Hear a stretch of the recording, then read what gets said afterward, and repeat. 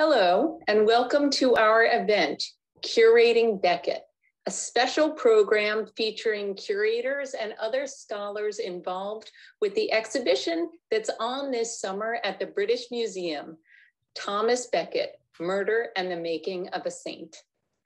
I am Nina Rowe, the president of the International Center of Medieval Art, or the ICMA. And our event today was organized by the ICMA Membership Committee. I offer special thanks to Martha Easton, the chair of the ICMA Membership Committee, and to Elizabeth Morrison, who will be the host of the proceedings.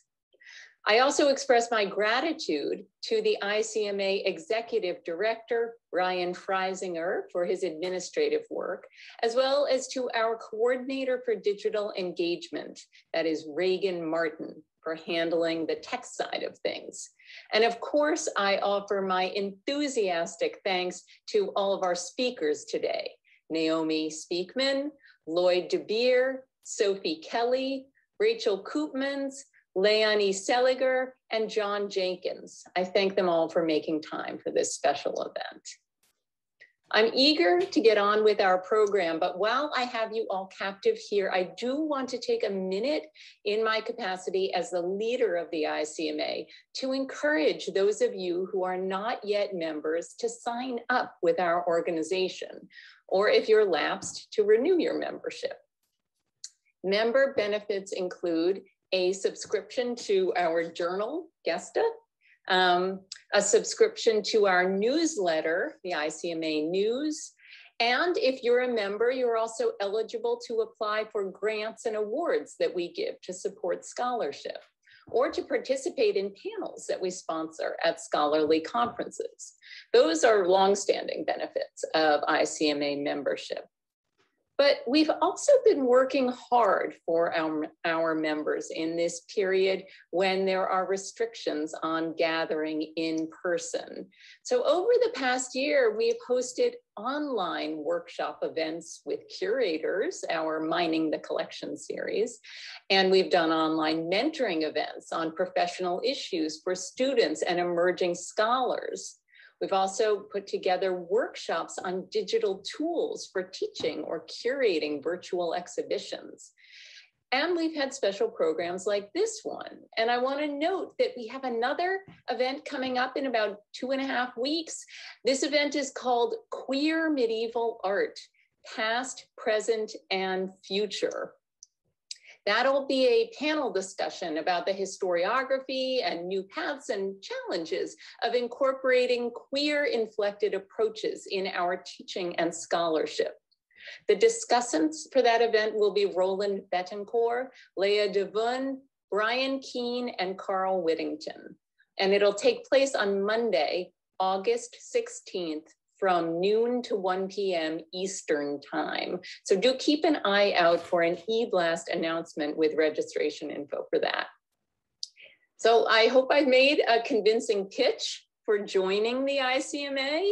It's really easy to sign up to be a member online, and our standard annual membership fee is just $65. The student rate is $20. And if you sign up now, I think you'll still get both issues of Gesta for the year 2021. So it's a great deal. But now enough of me talking. It's time to get on with today's event. I want to pass things along, and really it is a great pleasure to turn the screen over to Elizabeth, or Beth, Morrison, Senior Curator of Manuscripts at the J. Paul Getty Museum. Beth will be the MC for today's event. Take it away, Beth. Thanks.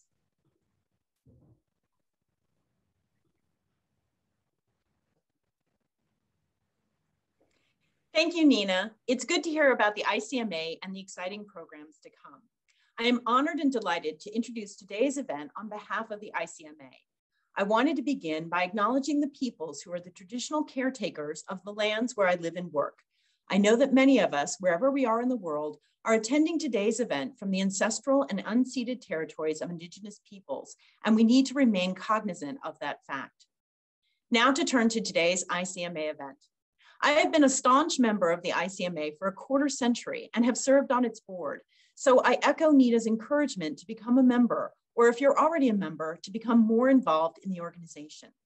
I know that we have all been chafing at our inability to travel over the past year and a half, but events such as this, sponsored by the ICMA, enable us to see important exhibitions and each other during this difficult period.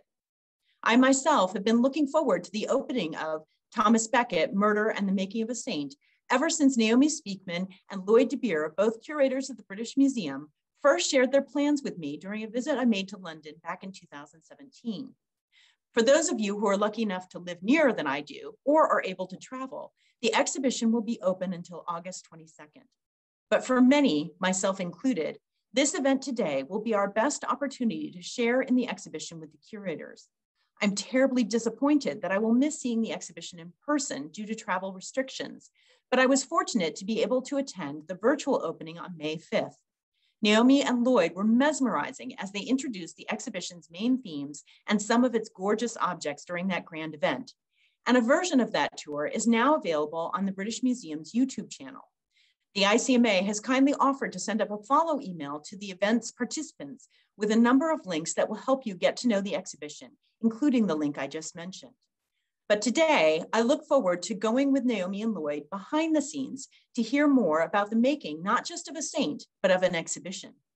I also wanted to mention the beautiful catalog for the exhibition, which is currently on sale from Amazon, and Reagan is going to add a link to the chat where ICM members can get a discount. I hear from Lloyd that it's selling faster than expected, so make sure to get yours soon. It's bound to become a collector's item.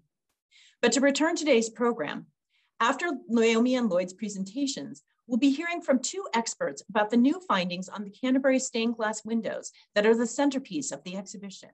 Leonie Seliger from Canterbury Cathedral and Rachel Koopmans at York University in Toronto. I had the honor to get to know both Leonie and Rachel during the Getty's 2013 exhibition, Canterbury and St. Albans, Treasures from Church and Cloister. Leonie worked closely with the Getty's co-curators on that project, Kristen Collins and Jeffrey Weaver, on displaying the magnificent panels of Canterbury stained glass borrowed for that exhibition. And Rachel was invited to be a speaker at the accompanying symposium.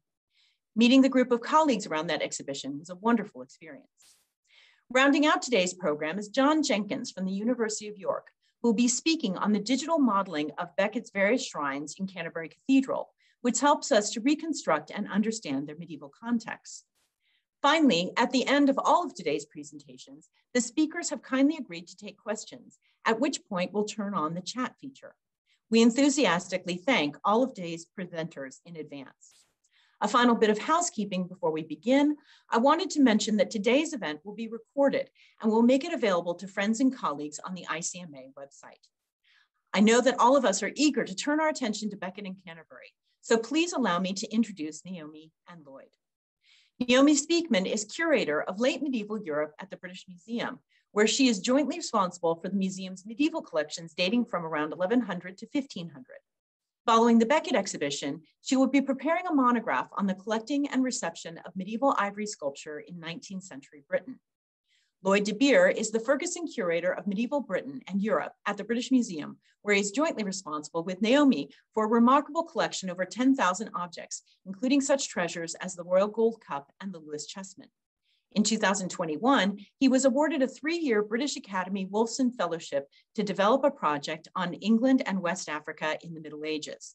So take it away, Naomi and Lloyd. Thanks. Well, thank you, Beth, for your kind introduction and also for chairing tonight's event. I'd like to also say thank you very much to the ICMA for hosting, especially to Nina and Martha, Ryan and Reagan, and to Rachel, Leonie and John for joining us for the event today. Our thanks also go to the sponsors of the exhibition, the Hintzey Family Foundation, the Ruddock Foundation for the Arts, Jack Ryan and Zeman Paulos, and the members of the Becket Curators Circle. Our exhibition, like all exhibitions, could not happen without the collaboration of a whole host of colleagues from a range of institutions. And while for this event there is not enough time to name you all, we are truly grateful to each and every one of you for your support. So let's turn to the exhibition. December the 29th, 2020 marked the 850th anniversary of Thomas Becket's murder in Canterbury Cathedral. Our exhibition, Thomas Becket, Murder and the Making of a Saint, was one of a number of events organised to tie in with the anniversary year. Instead, due to the global pandemic, all plans came to a screeching halt. Canterbury Cathedral, empty but for a few select clergy, live-streamed a special service, but otherwise the day passed with little fanfare. Originally planned to open in October 2020, the exhibition was rescheduled not once but twice, first to April and then to May 2021. It was several years in the making, but the final year of its production took place at an extraordinary time. So for our talk tonight, Lloyd and I will take you through the origins of the project, the structure and several star items from the show, and we will end with a reflection on curating in the age of COVID. Although we're overjoyed that the exhibition was able to open in the end, we're of course extremely sorry that so many international visitors are not able to travel to London to see it. And it's our hope that this event today will give you at least a taste of what is on display, and we'll circulate links to a whole host of other online events you can watch on YouTube. Thomas Becket, Murder and the Making of a Saint, explores the remarkable life, death and legacy of Thomas Becket, Archbishop of Canterbury and thorn in the side of King Henry II of England. After a protracted dispute with the king, Becket was murdered in his own cathedral by 4 knights from Henry's entourage. Just over 2 years later, he was made a saint, and the rest is history. Our exhibition takes visitors through 500 years of history, beginning with Becket's birth in London in 1120 and ending with the tumultuous years of the Tudor dynasty. But at its heart, this exhibition is about 3 things: the question of authority and who has the power to wield it, the consequences of standing up to tyranny, and the power of unexpected events to shape the course of history. But Becket and Henry's dispute is not simply a historical event, but it continues to resonate today. Becket's defiance of Henry has become a touchstone for modern political disputes, such as that of James Comey, the former head of the FBI, who was in a power struggle himself with Donald Trump, or even figures such as Jamal Khashoggi or Alexei Navalny, seen by some as modern-day Beckets, and you can see on screen just a few press clippings drawing those associations. Recently here in the UK, the fallout between Boris Johnson and his special advisor, Dominic Cummings, has been reinterpreted by some on Twitter as a Becket and Henry story for our time. Here, Johnson and Cummings' heads have been superimposed over those of Peter O'Toole and Richard Burton, who played Henry and Becket in the 1964 film. Lloyd and I first started discussing the possibility of a Becket exhibition way back in 2015 when the British Library launched their successful Magna Carta, Law, Liberty, Legacy. That exhibition demonstrated the public appetite for medieval history and that the prospect of a major anniversary year can galvanise a project with multiple external partners. So with Becket's 850th anniversary looming, we found that there was early enthusiasm to mark Becket 2020 in some way. At first, our plans were more modest and small in scope, drawing purely on the British Museum's collection. But we soon realised that there was potential for something much bigger. Major UK exhibitions focusing on the period between 1100 to 1500 are few and far between. Over the past 50 years, only 3 have taken place at the British Museum. And you can see the posters of these on screen. Treasures of Heaven, Saints, Relics and Devotion in Medieval Europe in 2011. Westminster Kings and the Medieval Palace of Westminster in 1996. And Medieval Limoges, Masterpieces of Enamel from the Keir Collection in 1982. At a push, this could be 4 if we include the Treasures from San Marco show from 1984.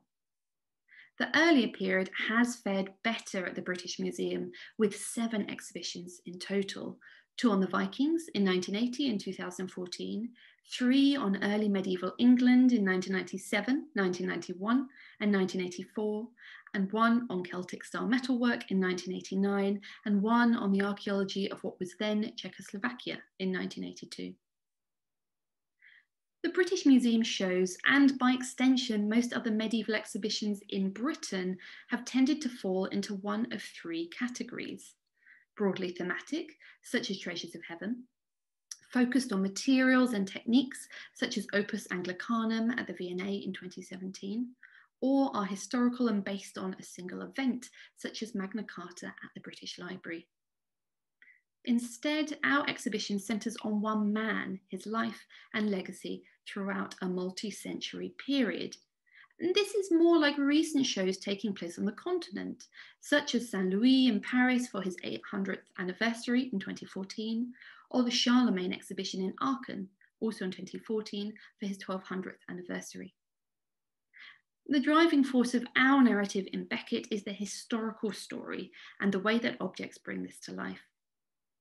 It's one of the most famous figures from the Middle Ages and the subject of much scholarly study. It is surprising then that there has not been a major exhibition on him before. Becket did feature as a small subsection on English saints, focused on Becket and Cuthbert in Treasures of Heaven in 2011. And on screen, you can see an image of what that looked like with some pilgrim badges, reliquaries, and our Becket alabaster. And you can see an image of Canterbury Cathedral Choir as a visual alongside. Let's return back to the present day and our exhibition. You can see here on screen that that same alabaster has now become the lead image for the poster. It's here on a banner in the Great Court of the British Museum. I took that about a week and a half ago. It really is lovely to see people back in the space after so many months of lockdown. Now, over to you, Lloyd. Thanks, Naomi. So the exhibition is structured in 5 main sections, bookended by a single object for the introduction section and for the legacy. The slide on screen shows you an overview of the space and how it's arranged. Section 1, The Rise and Fall of Thomas Becket, tells his life story up to his return to England from exile in December 1170. Murder in the Cathedral sits at the centre of the exhibition in a chapel-like space and takes the visitor through the days leading up to Becket's death. Next, The Making of a Saint charts the 50 years following the murder, including the spread of Becket's cult across Europe, his growing reputation as a defender of the rights of the church, and how Canterbury Cathedral was rebuilt to house Becket's glittering shrine. The final 2 sections of the exhibition are broader in scope and time. The Canterbury Pilgrimage, now called Pilgrimage and Devotion, explores Becket's cult from the 13th to the 16th centuries. In Becket and the Tudors, we take a tragic turn. It begins with Henry VIII's order to outlaw the saint's name and image and explores the tumultuous years of the 1500s and the fragile survival of the cult. We end the show in the 1600s, at a time when the outlook for Becket looked bleak. But his cult was kept alive through the devotion of the faithful. It is a moment where we hope visitors will pause and reflect on Becket's remarkable story. We begin the exhibition with a delicately enamelled casket on loan from the Victoria and Albert Museum. It was made in Limoges within 20 years of Becket's death to contain a precious relic, and it's the largest and most magnificent of all the early reliquary caskets to survive. There's about almost 50 of these surviving. In the lower panel, 3 knights rush in from the left, with one slicing his sword into Becket's neck. On the right, 2 monks raise their hand in horror. Above this scene are 2 images. To the left, a group of mourners lower Becket's body into the tomb, while to the right, angels carry his soul up to heaven. This single object encapsulates for us the 2 central themes of the exhibition, Becket's brutal death and his important legacy as a saint. As you can see on screen, we have displayed this object in front of an image of the cloister at Canterbury, which is the exact route that Becket took to enter the cathedral prior to his murder. To the left of the basket is a quote to the upper left. And this quote is taken from Benedict of Peterborough, who was an eyewitness to the crime and was a major figure in the posthumous construction of Becket's cult. And we've peppered the exhibition space with contemporary descriptions of Becket and quotations from some of those eyewitness accounts. From here, from this first object, we turn the clock back to discover how such a murder could have taken place. Given that so few objects directly connected to Becket have survived, one challenge we faced was how to bring the early story to life convincingly and through material which would have been of interest to the general public. You might be thinking this object probably won't be of interest to the general public, but it has proved so, I promise. So this is the first object that visitors encounter in section 1, called The Rise and Fall of Thomas Becket. And at first you might think it appears humble, but it is in fact a rare survivor and one that brings us very close to Becket the man. On loan from the National Archives, this wax seal contains an image formed by Becket's personal matrix, which he used throughout his adult life. Incredibly, for someone who produced extensive correspondence and authorized a large number of documents, this is Becket's only surviving seal. And there have been fingerprints that have been discovered at the lower left, but there's no way of proving if they're Becket's or not, because no other survivor that we can match them up with. Measuring just a few centimeters in diameter, the impression reveals aspects of Becket's character. The legend, Sigillum Tome Lund, tells us that this is the seal of Thomas of London. He probably had the matrix made before he was appointed Chancellor or Archbishop, when his title was changed to reflect his new status. For the center, Becket selected a beautiful Roman gem engraved with a standing figure, possibly that of Apollo. This reveals Becket's interest in the classical world, and his choice of a fine ancient intaglio communicated to his peers that he was a learned man of the moment. Becket's murder sits at the heart of the exhibition. Here, an immersive animation takes visitors through the drama of his final days.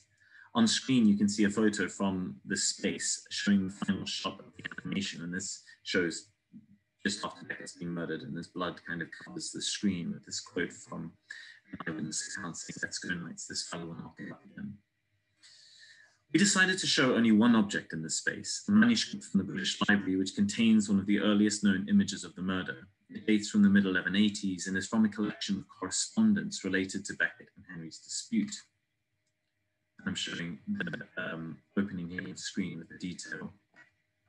It's a lively and dramatic scene, and it's remarkable for the illuminator's attention to detail. Above, the Archbishop's dinner is interrupted by the arrival of the 4 knights. Below, to the left, in the cathedral, he is struck in the head by 2 of them. Reginald Fitzurse, who is one of the murderers, is identified by his shield emblazoned with the head of a bear. A small fragment of Becket's bloody crown and that of a broken sword point fall to the ground between the Archbishop and his attackers. Behind is the loyal clerk Edward Grimm, who is wounded in the arm by one of the sword blows. To the right, we see pilgrims kneeling before Becket's tomb. The next section of the exhibition, called The Making of a Saint, includes 2 special loans which have never traveled to the UK before. Each one demonstrates Becket's early popularity across Europe. The first is a font made around 1191 for the Church of Lundkjør, at the time part of Denmark, now in southern Sweden. And you can see a detail from the font on the screen going up on the right, and you can see the font on display in the exhibition to the left. The carving, the detail that we're showing on the right, shows how Henry II's role in the crime was perceived internationally. Around the bowl are 5 Christological scenes and this unusual depiction of Becket's martyrdom. It begins with Henry, as you can see on the screen, ordering the knights to go to Canterbury. He is shown enthroned, and he's named by a scroll that projects from out of his hand, bearing the words Rex Enricus. He points towards a knight who turns to join the other 3 who have already begun their attack. This is, of course, an image that would be very difficult to show in England because it directly implicates the king in the ordering of the murder. Nearby is a golden casket made in Bergen around 1220 and on loan from Hedalen Stave Church in Norway. This object looks completely spectacular, glowing under the lights and drawing the eye of the visitor from across the gallery. The lower panel shows Becket's martyrdom with 5 knights attacking the Archbishop. It's remarkable for its similarity to the early manuscript image of the murder that I've just shown from Cotton Claudius P2 at the center of the murder section. We can see here the sword point and the skull fragment, or perhaps a cap in this instance, falling to the floor between the knights. Even more remarkable are these 2 dragons' heads that project from the sides of the lid, looking very much like the wooden stave church in which this object is housed.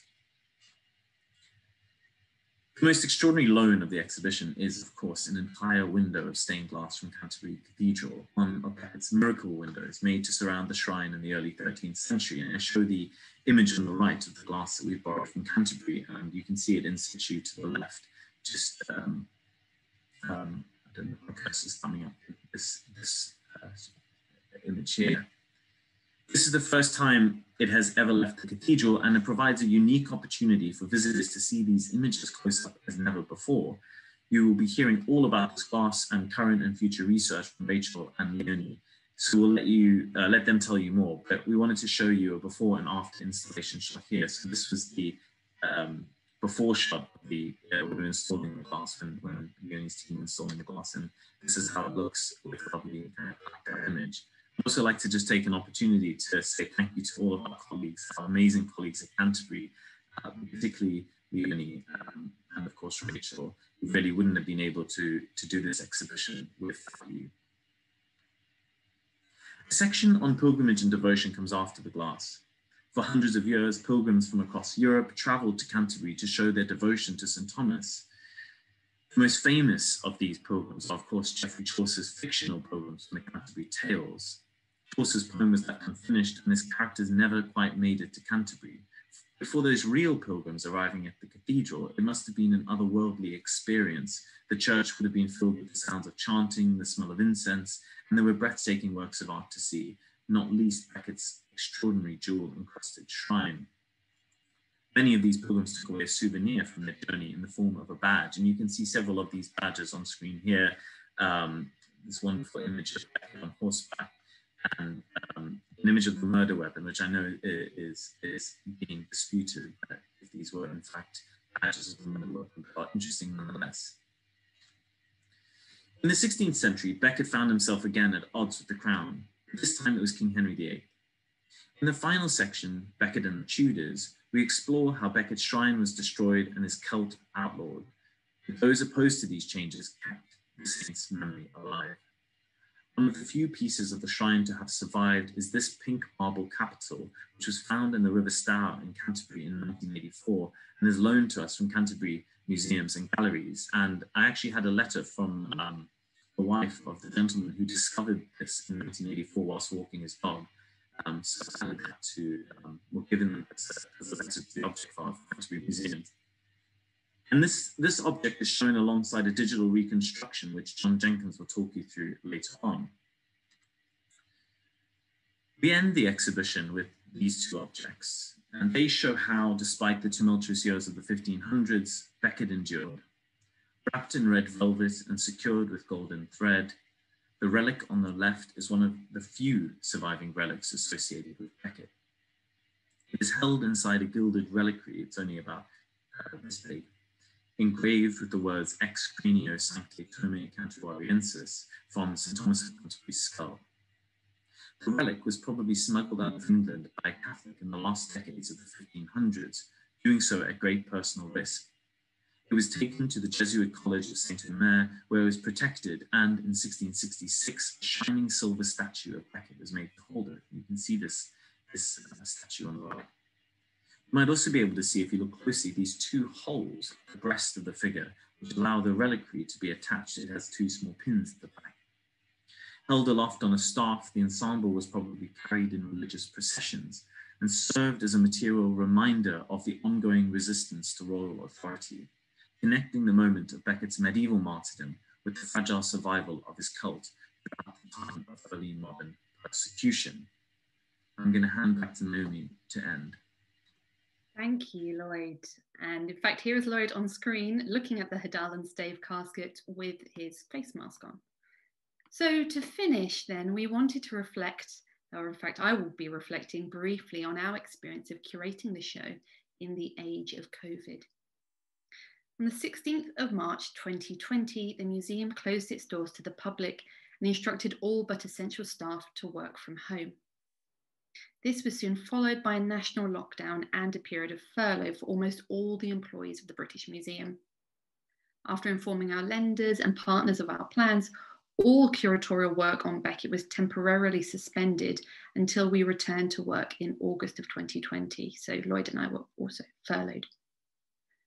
On coming back to work, we were aware of the need to adapt the exhibition from what it had been pre-COVID to meet the challenges of our new and unexpected situation.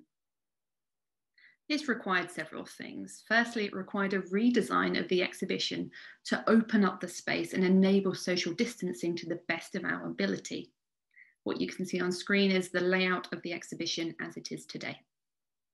There were some obvious practical measures that you simply can't do once there's a pandemic on, such as no interactive features with touch screens or listening posts. And cases were spaced apart so that visitors could, in theory, move from one to the other without getting too close to each other. With great difficulty, we slimmed down our object list and reduced the overall word length of all the panels and labels. So the hope here was to avoid bottlenecks and to encourage visitor flow throughout the gallery. The other main challenge was that we were all suddenly, like everyone else, working from home and divorced from the objects which were going into the exhibition and divorced from all of our libraries. So we had to learn quite quickly to work flexibly and creatively. And this slide shows one of the ways we tried to do that. On the left is a photo I took of my desk at home. And on the right is a photo Lloyd took in situ in the British Museum. And this is one way we tried to do the layout of the Pilgrim Badge case, which was conducted remotely. So I cut out images of every object and moved them around on my desk whilst Lloyd and colleagues were moving the physical objects around. As we were not able to meet up with them in person, our designers also received endless drawings and doodles of varying quality, like the one you can see on screen. And the intention here was to help them to understand the case layouts as we saw them and how mounts should be constructed. In practice, this did not always go to plan, and come March 2021, when we began installing the show, we needed to make on-the-spot adjustments once we had the objects in front of us. So here on the screen are two images, and on the left, this is us installing 3 Becket Pilgrim's flasks from the British Museum collection. And on the right, we're holding a discussion with colleagues around the best way to display this 16th century surgical instrument case. I should say also that John and a colleague of his, Louise Hampson, have very recently, just this week, published an article on this case, so do look out for that. It's important to get angles and mounts absolutely right. The flasks, for example, have minute details that needed the right mount angle and lighting for visitors to see them properly. And this was the same for the instrument case, which has a small but detailed image of Becket's martyrdom on the reverse, and that can be very difficult to see if it's shown at the incorrect angle. So here is another one of our doodles, and it shows the mount maker exactly what we felt was needed. And the final result of this is on the right with the case in situ today. An exhibition is usually also accompanied by a grand opening ceremony and a large public programme. With COVID cases as they have been, this was simply not possible, and we also had to adapt to a full digital opening and transferring our public programme online. And the images you can see on screen are both from the digital opening. On the right is the curator's tour that Lloyd and I filmed, and on the left, I'm sitting with our deputy director in front of the glass for a live Q&A session. The benefit with these has been that more people than ever before have been able to engage with our events, but paradoxically, fewer people can physically come. All the events, including our curator's introduction, are on the British Museum's YouTube channel, and they're all freely available. So it's certainly increased our access to the exhibition. So the exhibition opened on the 20th of May, and incredibly, there are just 3 weeks left until it closes. We have been blown away by the positive press and feedback from visitors. On screen are just a few clippings of press reviews. Given that the year that we have just had, we were unsure of how many visitors would return to the museum. But so far, I'm pleased to say it has been phenomenally successful, with many days being sold out. This shows that there continues to be a healthy appetite for medieval exhibitions, and it is our hope that it bodes well for more to come in the future. So thank you, and back to you, Beth.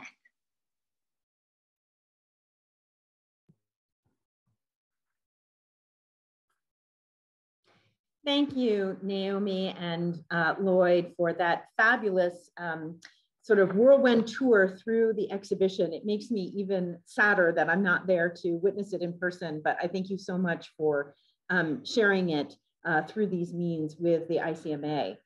Now we're going to be looking more closely at the stained glass that Naomi and Lloyd spoke about, and our presenters today are Leonie Seliger and Rachel Koopmans.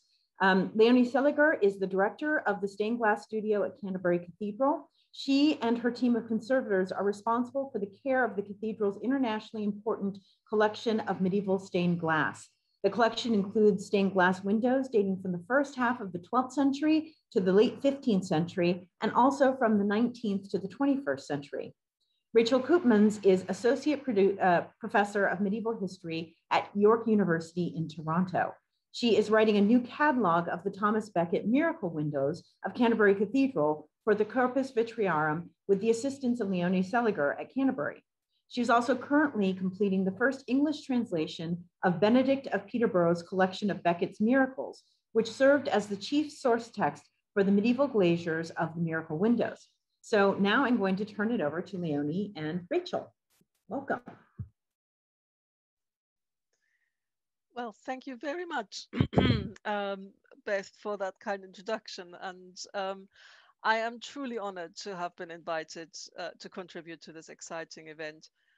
I would like to express my thanks to Naomi Speakman, Lloyd Bear, and all the wonderful British Museum staff who've made this project such a great success and so much fun to put together.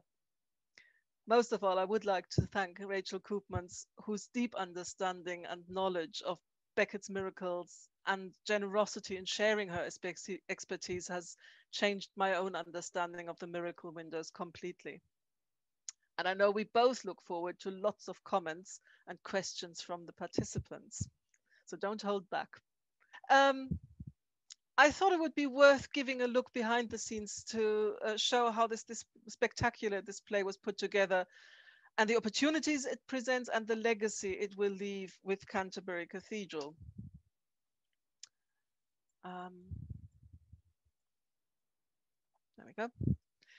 Stained glass is perhaps the most underrepresented art form in museum settings. This has several reasons, and I will only mention a few of them. Stained glass can be an attention stealer. Note how at the Tate Gallery's exhibition, Art Under Attack, the wonderful Thomas Johnson's painting of the interior of Canterbury Cathedral's choir looks incredibly drab compared to the two backlit panels from the second typological window, which is actually depicted in Johnson's painting. Having to deal with large expanses of brightly lit stained glass can be extremely difficult to manage when other exhibits are housed in glass cases. The reflections in this example take over the visual experience of the space completely and make it almost impossible to see some of the other exhibits. Where light-sensitive materials are displayed together with stained glass, concerns over the exposure limits can affect the whole display. Some of you may remember the exhibition at the J. Paul Getty Museum, curated by Geoffrey Weaver and Kristen Collins, where several of Canterbury Cathedral's 12th century ancestors of Christ were on the show next to the disbound St. Alban's Psalter, which you can actually spot in the foreground here.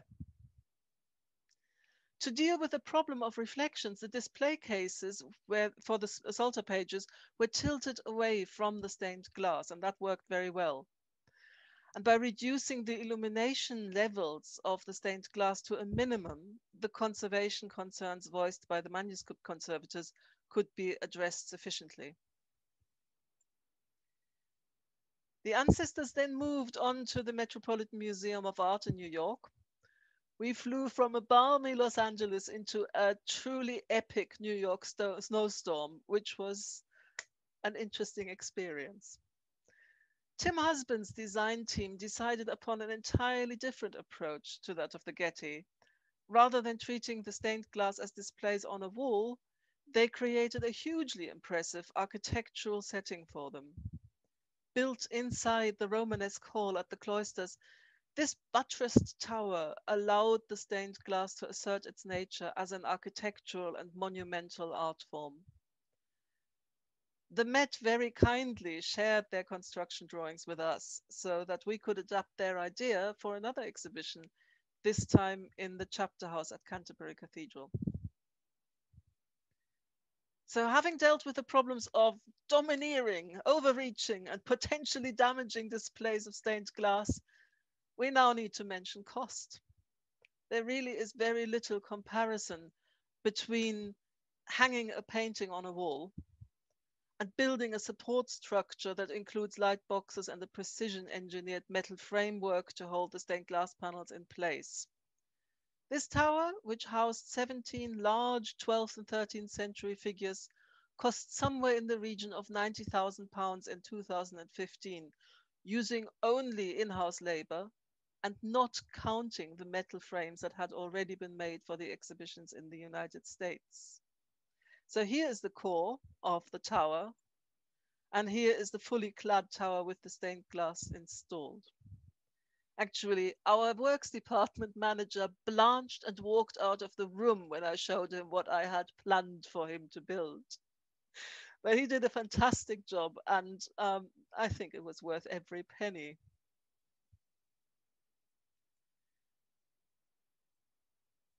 So, of course, we must not forget the cost and inconvenience of scaffolding.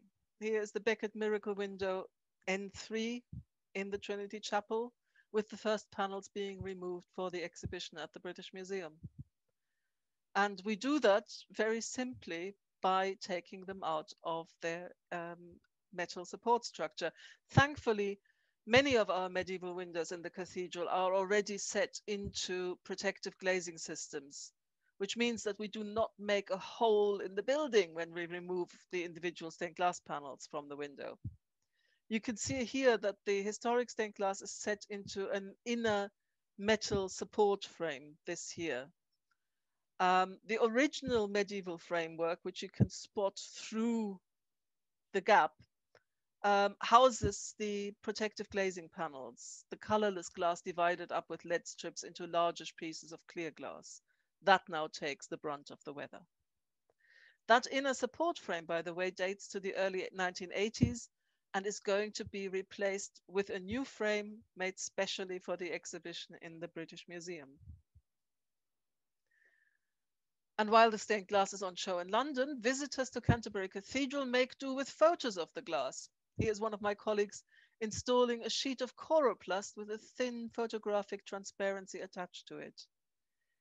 That actually looks surprisingly convincing, and it allows our guides to still tell the stories of the miracles to our visitors. Now, in order to make the support frames for the exhibition, we had to first find a space large enough to set out the window to its full height of 6 meters. The only space available turned out to be on top of the safety deck that is currently in place in the cathedral nave. It was put there to enable works to the clerestory windows and to the vaults and the roof. But it turned out to be a very useful drawing floor for us. You can see here 2 of my colleagues setting out the template for the new frame, using rubbings and cardboard templates to ensure an exact fit.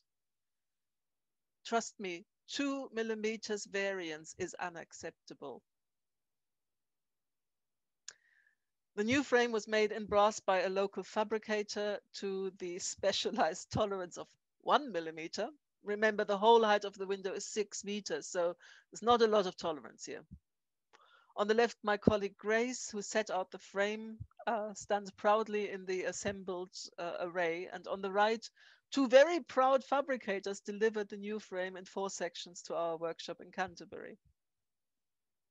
Now, talking about COVID, thankfully, we were all able to carry on with this work because our work is classed as construction, and construction workers were allowed to carry on. The next step was to trial fit the stained glass panels into the frame sections and to manufacture saddle bars to support the glass laterally. Those of you who actually managed perhaps to get to the exhibition in London physically, do look for the the engineering of that framework, you can actually see these saddle bars and lugs and wedges dotting the surface. It's quite a beautiful construction system. Now at this stage, we were able to test out if panels of the same shape could be swapped from one location within the window to another. And it turned out that this was indeed possible without having to make alterations to the historic material. That then gave us an opportunity, which Rachel will talk about in a minute. So having made the new brass frame in 4 sections, we could then display the window at the British Museum not as one huge entity with the top almost out of sight, but spread out into 4 segments, each at eye level. The casing that houses the stained glass in its brass frames forms part of the exhibition architecture, rather ingeniously echoing the curve of the Trinity Chapel, only inverted. So I really liked that design by the British Museum's designers. That was a very good idea, I think, to introduce that architectural element. And here we are just installing the panels into the display. It takes quite a lot of pairs of hands to make sure that that's done safely, as you can see. And here's the installation almost finished in its own dedicated section of the exhibition space at the British Museum. The new brass frames will come back to Canterbury after the exhibition ends to be redeployed in the Trinity Chapel. They will replace the aging and frankly very unsuitable and anachronistic aluminium T-section frames. In the process, we will be able to markedly improve the physical effectiveness of the protective glazing system, which is currently not performing as well as it should. And with that, I hand over to Rachel, who will tell you about the super exciting discoveries we've made and the question we now face as a result.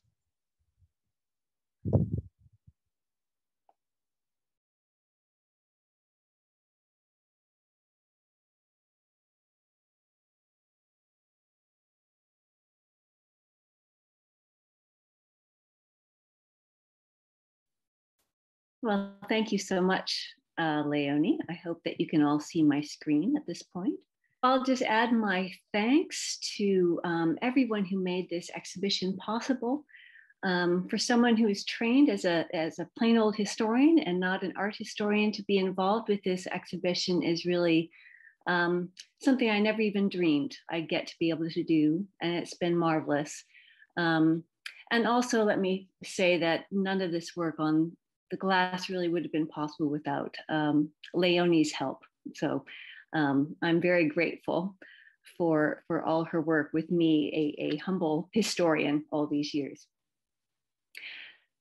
So what I'd like to do now is look in more detail at this window, at its imagery, and some of the questions that we now face as the glass comes back from the exhibition. So the glass dates to the early 13th century. It is one of 12 that surround the former site of Thomas Becket's shrine. And the idea of this window was to display stories of Becket's miracles. Now, this, again, let me just say that while the glass as a whole dates to the early 13th century, there is one intruder panel here that dates to the mid-1180s, so a few decades earlier. And there's also glass here that dates to the mid-19th century. So how that came about, I'd like to take you to one of our very first visual records of this glass, and it dates to the 19th century, and it is this. So we have no written description of the window that dates before the 19th century, nor do we have any visual record that dates before this. And you can see that what we have in this painting of the Trinity Chapel in 1855 is a record of the fact that the bottom roundel at this point was devoid of colored glass. So at this point, it only had plain glazing in it. And you can see that these other windows here on the Trinity Chapel aisle also had lost their bottom roundels. Now, people tend to think that this damage happened during the Reformation, but we think in the case of the Trinity Chapel at Canterbury Cathedral, this was the result of iconoclasm during the English Civil War in the 17th century. And Leonie showed you a shot of this painting on the wall of the Tate exhibition. What it shows us are commissioners sitting in the choir of Canterbury Cathedral. And you can see one little man there on the right on the sill of a choir aisle window, smashing out the panels. So we think it was at this point that the bottom panels in the Trinity Chapel were knocked out. Why they only did the bottom panels, we don't know and probably never will. But what we do know is that there was a rough and ready restoration that happened in the 1660s during the restoration. And at that point, it appears that panels were kind of plopped back willy-nilly into the cathedral. And we know that because of the records made by this man, George Austin Jr., who restores and rearranges this window in 1857. Now, this was a part of a restoration and really creation of new glass as well for Canterbury Cathedral. And he gets to this particular window in 1857. And we're extraordinarily fortunate that for this window, and actually for this window only, we have a surviving plan that he made of where the glass was as before, placed before restoration, as he wrote himself on this little chart that he made. And then he explained in this report, and again, he probably wrote these reports for all the windows, but we only have this one surviving. He wrote that he appended another plan, as you can see there, showing the arrangement of the medallions so as to bring into harmony the different phases of the stories illustrated, and the new medallions and lights furnished to complete the window. So here, it's clear that when he looked at this window, he realized that the stories were not in reading order, that the miracles couldn't be read as they were meant to be read by the medieval glaziers because these panels had been put back in a disordered state.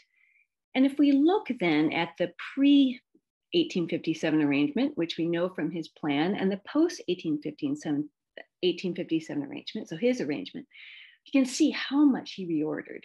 And I'd just like to say thanks to Leonie for this and other slides that I'm using in this presentation. So for instance, this panel, which he found at the top of the window, he moved all the way to the bottom. This panel, he moved to the middle.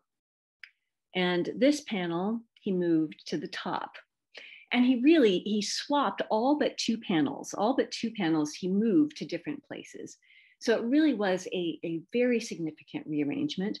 And he also then supplied new glass, which we have there just in black just to simplify things. But then he made new panels, copying other panels and other windows to make the window look complete.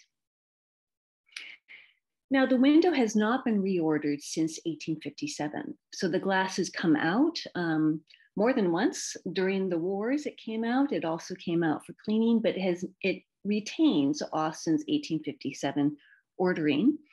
And here's an identification of the scenes according to Madeline Cavness's monumental CVMA catalog. And what you can see here, and what Leonie has done for us here, is to color code the stories for us. And when we look now at what Austin did, it really is quite impressive. I'm going to put some smiley faces where we think he got it absolutely right. So here at the bottom, the stories that tell about a monk named Hugh of Jervaux up in Yorkshire, we think he got that spot on, put those together in the correct order. These panels, the Daughters of Godbold of Boxley, although we now call them the Lame Sisters of Boxley narrative, he also got those in the correct order. He also got almost all of the L-word story correct. So you can see there in red, this is the most famous miracle, not just in this window, but in fact of all the early Becket cult. And it's the miracle of a blinded and castrated peasant who is healed through Becket's merits. So again, when you think of what Austin walked into here really is quite impressive. He was able to nail these narratives, but certainly questions still remain. And so I put question marks there on problematic panels, and Madeline herself put question marks on many of these panels in terms of what do they represent, and do they belong where they are. What I want to talk to you about, I've done a lot of research on this window, but we want to just focus on some breakthrough discoveries we made in the middle of the pandemic in the mid-September 2020. And they have to do with the panels that I've boxed for you there. So the Cure of Leprosy panel, kind of smack in the middle of the window, and then two panels at the top of the window. Now, here's that Cure of Leprosy panel. And the reason this has been problematic is that it's definitely got the word leprosy in the inscription. But if you look at the image itself, it's of a man leaving a city. It actually is very well preserved, but the guy does not seem to be a leper. So there's been questions, does this inscription belong in this panel? Might this even have come from a different window? What is a leper doing in the middle of this window that doesn't seem to have a leper otherwise in it? And so in September, Leonie emailed me and we talked via Skype and said that she had some time in her schedule and some money to work on the glass, which was at that point out of the window and in the cathedral studio. And she wondered if there were any panels I thought she should take an especially close look at. And so I thought of this panel and wondered, is it possible that there might be a leper somewhere else in the window? And suggested that she have a look at those problematic panels at the top of the window. And when she looked at this particular panel, I have to say, I didn't quite expect this myself, but when she looked closely at it and looked at this man who is sitting here having his leg bathed and is being offered some of the Becket relic water to drink. So he's being bathed with it and he's being offered some to drink. Here's what she found when she looked at very closely at the leg. What she found were, as you might expect, dots which are corrosion. So the glass corrodes slowly over all the centuries. And these dots, the corrosion dots, are really common throughout the whole sequence. But what she's also able to find are painted dots. And that's what you see circled in red. And painted dots are signs that that this man has leprosy. So that's what the glaziers did. We've got two other sets of panels that show lepers in the window. And this is how the glaziers showed that someone had leprosy, by painting dots all over them. And Lainey was able to confirm by putting this under the microscope that these were indeed painted dots and that this fellow does have leprosy. And there were apparently shouts of joy in the studio, even though I was back in Toronto and couldn't hear them. Now, this is something Lainey hasn't even seen. This is something I discovered yesterday, but Austin Jr. himself made a copy of this particular panel and put it into a parish church in Kent. And if you look carefully at this, you can see that he did not spot those leper spots. He did not put any kinds of spots on the seated fellow. And in fact, he seems to have thought that he was a monk. So he gave him a tonsure in this window. So this is something that Austin did not spot, that nobody else who has looked at this panel has spotted until Lainey found it in mid-September. So again, no dots on that seated figure's skin. So by finding the dots, what Lainey had discovered was the key to putting not just these two panels together, but these three panels together. So I knew from my knowledge of the miracle stories of a story that fitted these panels perfectly. It's the story of a man named Ralph who came to Canterbury, and there he washed with the Becket relic water and drank it for 9 days straight. But he left without sensing improvement. It was only when he left Canterbury, as we see him there on his horse leaving the city, that he then felt his cure. And so that's why we see a cured man leaving the city with his hands up in gratitude. He then came back to the tomb and gave thanks for his cure. And that last panel, Austin mistakenly restored with a woman's head. So he did not know who this represented. That head was probably in some state of disrepair, and he supplied a woman's head. But in fact, it must be the last story in Ralph's panel. And if we just put a man's head there, no, we haven't done this in reality, but just via Photoshop, you can see that sure enough, this man is dressed exactly the same in all three panels. Now, this also solved another problem that Lainey had brought up to me years before, which is the presence of these monsters, these wyverns, mythical beasts on the top of this panel. And she asked me, Rachel, what are wyverns doing on the top of the panel? And I had no idea at that point, but now we do know. And the reason is this: at the end of Ralph's story, Benedict of Peterborough, who wrote down his story in Latin, noted that after Ralph left after giving his thanksgiving, quote, I do not know by what hidden judgment of God, he was seen to be leprous to such a degree that no one ever existed more fouled by the contagion of leprosy. So what those wyverns are doing there for us is, I think it's kind of a private joke by the glaziers to say this guy is going to be hit with leprosy again. So then, to summarize these discoveries, what we found was that this panel belongs with these two panels. And what we need to do then is swap out that one for the rider panel. And now I don't have time. If I had another 20 minutes, I would now discuss why we think this panel actually belongs exactly where that rider panel is, or it was.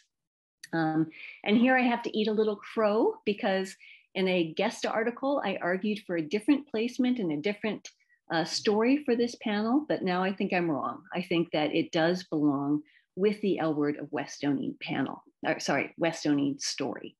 So again, that panel needs to go up there, and this panel needs to go down there to complete the original ordering of the narrative so that you read it as the medieval glaziers would want us to read it. So we discovered this in mid-September, and the exhibition was coming up in April. So now the question was what to do, and there was much discussion. The first thing we did was to decide to change the description of these panels within the exhibition book.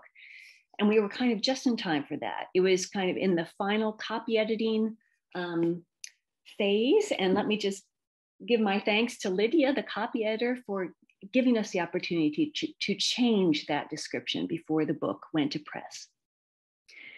Then the next big question was how to display the panels at the British Museum.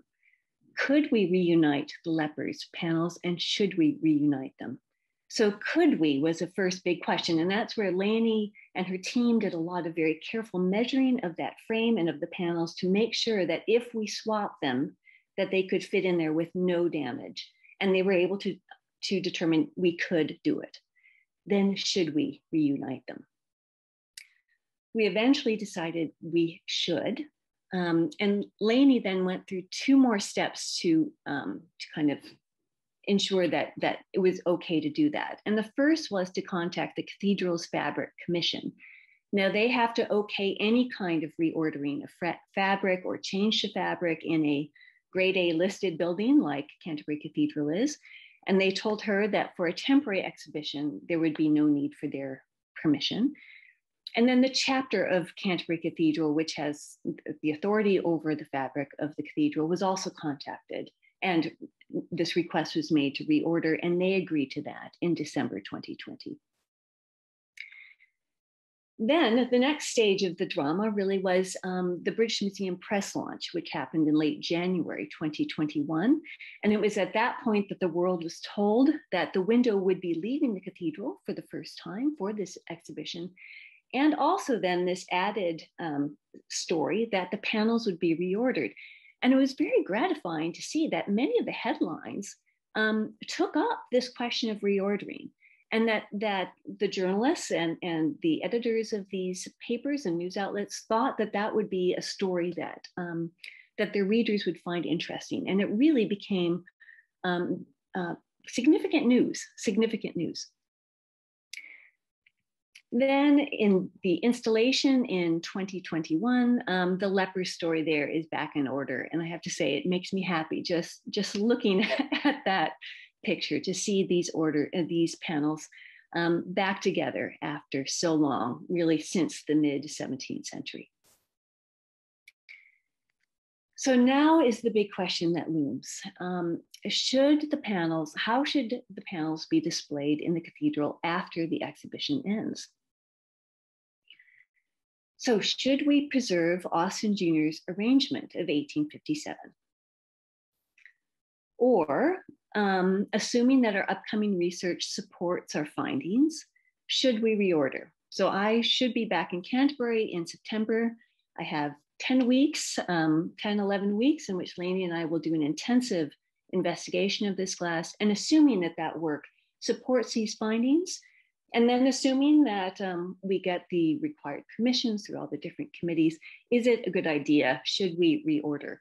And if so, by how much? Now, here's Austin's 1857 ordering, just to remind you. So one option would be to swap those two panels. So to swap the Elward panel and the Ralph panel so that those stories can be read in the correct reading order. So if we did that, this is how it would look, okay? So if we simply swapped those two panels. But there's another option. What if we also, in addition to doing that kind of swap, what if we also move the 19th century replacement glass that was supplied by George Austin Jr. to the top of the window so that the medieval glass is easier to see? So that would mean swapping these two panels, these two, and these two.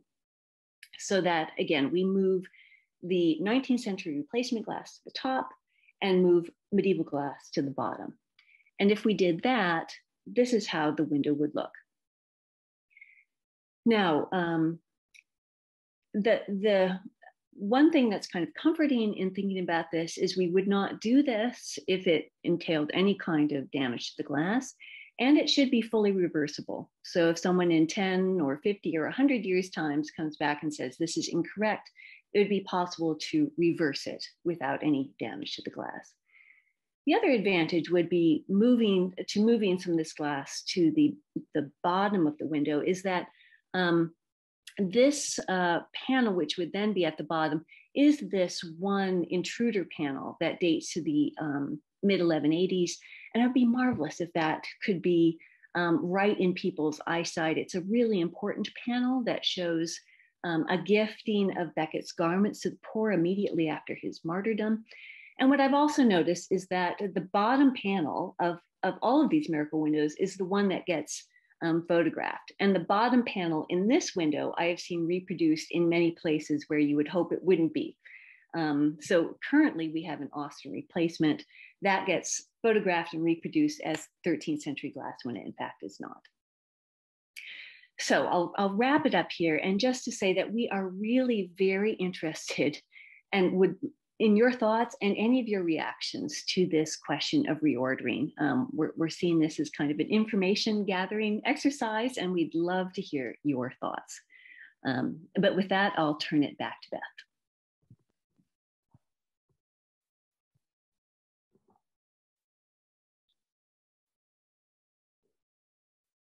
Thanks so much, Rachel. Super, super exciting discoveries. And what I love about the story that you and Leonie told together is the way that conservators and historians and art historians can work together for really significant results in a kind of collaborative way that I think is a model for moving forward in our various professions. So now we're going to be hearing the last part of today's presentation by John Jenkins about the shrines associated with Thomas Becket in the later Middle Ages. John Jenkins is Assistant Director of the Center for Pilgrimage Studies at the University of York. His recent publications include articles on digitally remodeling the Shrine of Thomas Becket and Becket's cult in medieval London, as well as a co-edited volume entitled Pilgrimage and England's Cathedrals. He has recently completed a parallel text edition and translation of the 1428 Customary of the Shrine of Thomas Becket, which will be appearing next year. So without further ado, I will turn it over to John.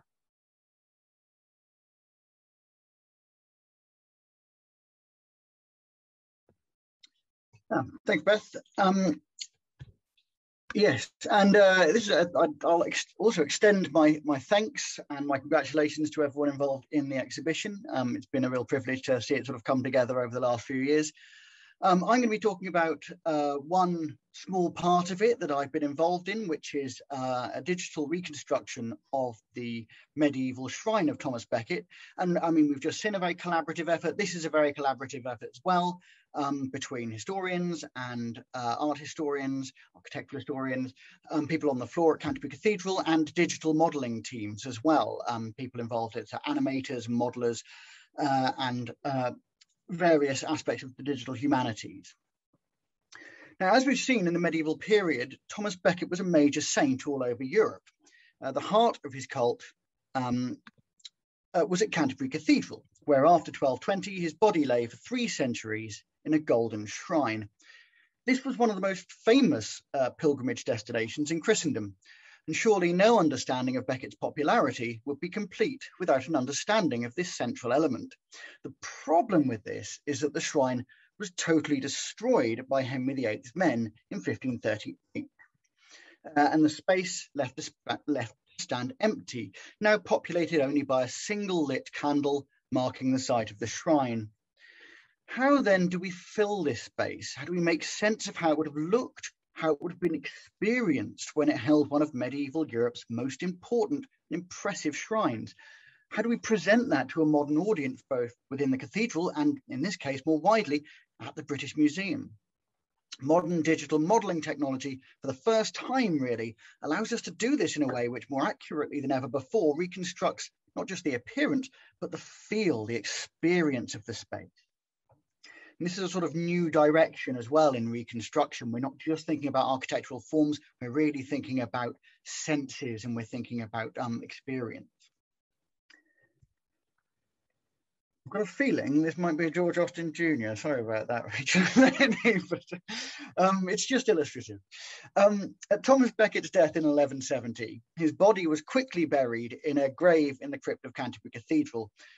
A marble box was placed on top with holes in the sides for pilgrims to place their heads in and kiss the gravestone. That's what you can see there, a foramina tomb as it's known. This was only ever intended as a short-term situation, because as soon as it was clear that Thomas Becket was a saint, something that was patently obvious even before his official 1173 canonization, the monks of Canterbury planned to move his body to a more exalted location and setting in the upper church of the cathedral. In 1174, fire ripped through the east end of the cathedral, destroying the choir. This was a blessing in disguise, as it allowed the upper church to be rebuilt with Becket's shrine setting in mind.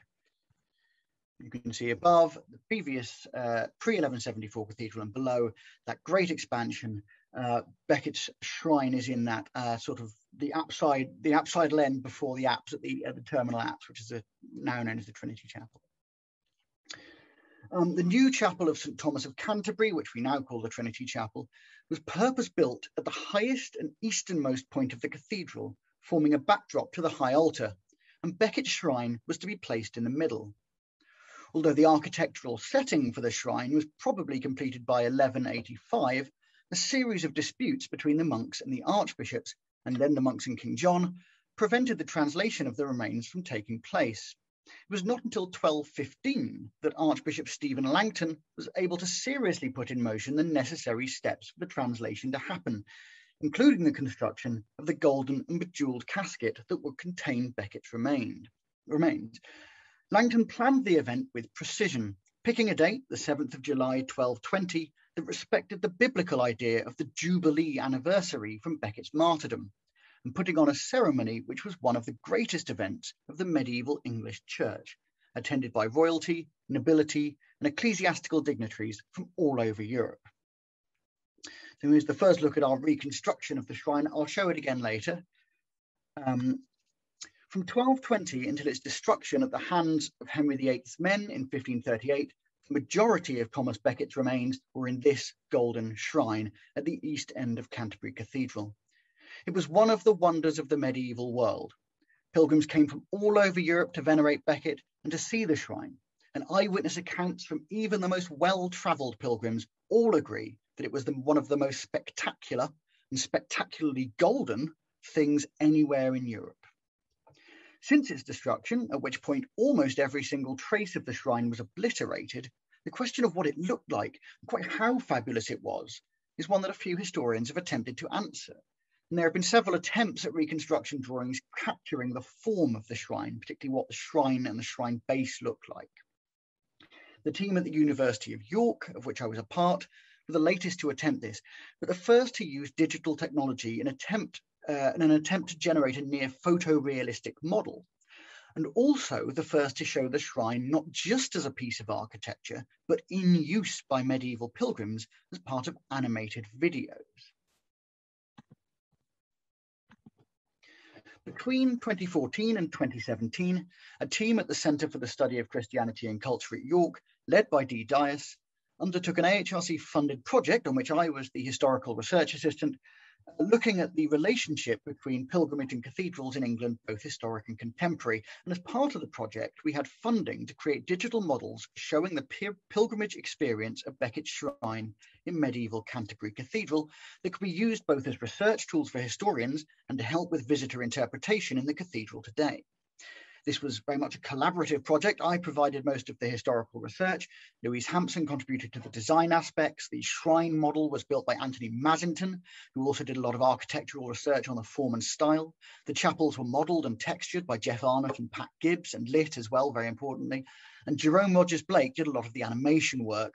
So the models are a real team effort, and there are a lot of decisions that had to be made along the way. 3 years of research went into producing these, and I could talk about almost any aspect of them for as long as you like, and have previously, but I'm going to focus in this instance on how two objects which can be seen in the British Museum exhibition provided evidence for the models. First is a pilgrim badge from Canterbury of the 14th century, which shows Becket's shrine side on from the south. So actually the one that's in the exhibition is in the top right. The fragment of the badge showing the shrine casket and Becket figure is the one in the exhibition. This is a very common form. They all look roughly similar, but with enough, I mean, you can see all three badges are actually, they look very similar, but they are different. They're clearly different molds. They have different elements, but they are so similar to each other that they are all basically representing the same thing and fairly accurately. I'm actually going to use one from the Museum of London because it's very complete. On the right there is our shrine reconstruction, untextured, which is on Sketchfab, if you want to go on Sketchfab and find it, which is called Untextured Shrine of Thomas Becket. This is just to show exactly what we did with this badge and how it relates to the model of the shrine that we made. This pilgrim badge is the best piece of visual evidence we have for the look of the shrine. It corroborates a lot of what we know from fairly voluminous documentary evidence and eyewitness accounts. The shrine stood on a marble base, around 7 foot long by 7 foot tall and 4 foot wide. Around the bottom was a catfoil frieze, and this pattern can be found running around the sills in a number of places in the east end of the cathedral and is contemporaneous with the building of the Trinity Chapel. The marble base itself is indicated on the badge to have had a number of arched prayer niches where pilgrims could kneel, place their heads and pray to the saint. On top of this, we can see Becket himself on the badge, dressed in his archiepiscopal regalia. It's previously been suggested that this might have represented an effigy on the shrine, but really the badge is acting as an exploded diagram of the shrine as a whole. The badge is doing something the pilgrim could not, which is to lift up the golden casket and see the saint in his repose. In reality, the body was completely concealed by a golden box. Around 6 foot long, 2 foot wide and 3 foot tall. This was made of plates of gold, stretched out over wood to give it firmness of structure. which was then covered in a lattice of gold wire to which jewels, gems, and precious objects were attached. Prominent on top of the later medieval shrine were two golden ships given as thank offerings for safe crossings of the English Channel by Edward III. Particularly prominent on the south face of the shrine, can just about make it out on both the badge and our reconstruction, was a large red gem, a carbuncle, which had been presented to the shrine by King Philip II of France at around 1216. It was known as the regale, the crown jewel of France. This is mentioned by numerous eyewitnesses. It was believed to have grown under a unicorn's horn and been owned by Charlemagne. It had magical powers, it glowed in the dark. In reality, it was probably about as big as a quail's egg, but its golden setting and the flickering candlelight would have made it seem much bigger. To hammer home its importance, a golden statue of an angel stood on the shrine and pointed to the gem with a golden wand. And this is shown both on the badge and our model. And this brings up already ideas of, I mean, on both the badge and the model, this gem doesn't look all that special. How do you recreate that feeling of it being magical and mysterious and big when it's not very big? And these are some of the things we've got to start, you know, we were having to think about when we were making the model. How do you make these things pop? The badge provides excellent visual evidence for the shrine, but it shouldn't be taken at face value entirely. The form of the prayer niches, for example, are markedly 14th century. In much the same way that artists depicting Christ's crucifixion or indeed Becket's martyrdom would update the clothes and weapons of the figures to reflect contemporary fashions, so the artists who depicted Becket's shrine in badges felt the need to show it conforming to the architectural styles of the present. Another highly fragmentary depiction of the shrine survives in the 15th century stained glass of Nettlestead Church in Kent, and accordingly shows the prayer niches of that base in 15th century style. In fact, most major English shrines were rebuilt at some point in the 14th and 15th century because fashions for higher and more elaborate bases made 12th century shrines look outdated. And this has also been, Sarah Blick suggested that it might have been rebuilt in the late 13th or early 14th century. But we've argued that, and I think quite convincingly, hopefully, that Becket's shrine was never rebuilt. We certainly have no evidence of Becket's shrine ever being rebuilt, documentary at least. The marble base remained the same from its construction to its final destruction in 1538. And the second piece from the British Museum exhibition helps us to understand not only the particular decorative form of the shrine base, but also shows us why the base was never rebuilt. This is a double capital of rose pink marble with white flecks, found in 1983 in the River Stour, which runs through Canterbury. Together with two other capitals like this, found in the Stour at the same time, and around 8 small fragments of the same marble found around the cathedral, this is probably all that's left of the medieval shrine. Whether this is actually part of the shrine has been disputed. I mean, these things have been known about for a while, but this particular marble is only found in the capitals, columns, and flooring of the Trinity Chapel, around where the shrine would have been. And it would all have been shipped as a consignment in around 1180. This is continental marble. The firm association of this high quality marble with the work on the Trinity Chapel and the similarity of the carvings on the capitals to those of the capitals of the chapel indicates that not only do these marble fragments belong to the only pink marble thing in the cathedral which hasn't survived, the shrine base, but that the shrine base was made as a piece with the chapel around it. Presumably in the 1180s, from the style of the carving, we'd think the 1180s, it shared the same building materials, it shared the same masons and the same decorative schemes. We know that when other 13th century shrines, such as St. Etheldreda at Ely and St. Edward the Confessor at Westminster, were built at the same time as the chapel in which they were to sit, that they were made to look part of an architectural whole with the chapel. For Becket's shrine at Canterbury, the capitals confirm this was the case. And so when we were designing the shrine base in our reconstruction, we looked to the surviving architecture of the Trinity Chapel to get our cues in terms of decorative schemes. I think it says something about the quality of the material and the workmanship. This is extraordinarily expensive marble, but also that the base was so much of a piece with the rest of the chapel. It was an entirely integral part of the chapel, that it had to be preserved as a whole, and unlike other medieval English shrine bases, was never rebuilt or renovated.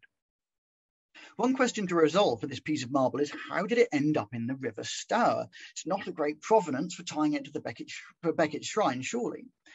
Well, all the capitals, the three capitals, display marks consistent with having been struck with sledgehammers or crowbars, as we'd expect from something that had been violently destroyed by Henry VIII's men. Lloyd mentioned he had this letter from the wife of the person who discovered it, and this was the first time I'd been able to pinpoint exactly where they discovered it, and it makes perfect sense to me now, because when they were found in 1983, it was in this spot here. Just on the left. I've put it on another of the Centre for Christianity and Culture, so something else that I've worked on with them, our outputs, which is a digital reconstruction of the city of Canterbury as it would have looked in the mid-15th century. And you can see on that the find spot is immediately outside of the city walls to the north of the city. It's the closest accessible spot to the river outside of the city walls to the north. And the Stour flows south to north, so it's downstream. It's the closest downstream point outside of the city. If you wanted to get rid of a load of marble from the cathedral in such a way that no one would be able to put the shrine base back together or keep any of it as relics, but you didn't want to lug it too far, then the best course of action would be to put it on a cart and dump it in the river at this point so the current would eventually disperse it. There are too many fords and mills in town to be sure that it just didn't wash up again, so this spot is ideal. So I think there's a perfectly good reason why you'd find it there, basically. Now to our model, to the actual model itself. As you can see, we designed the shrine base to blend in with the surroundings of the Trinity Chapel.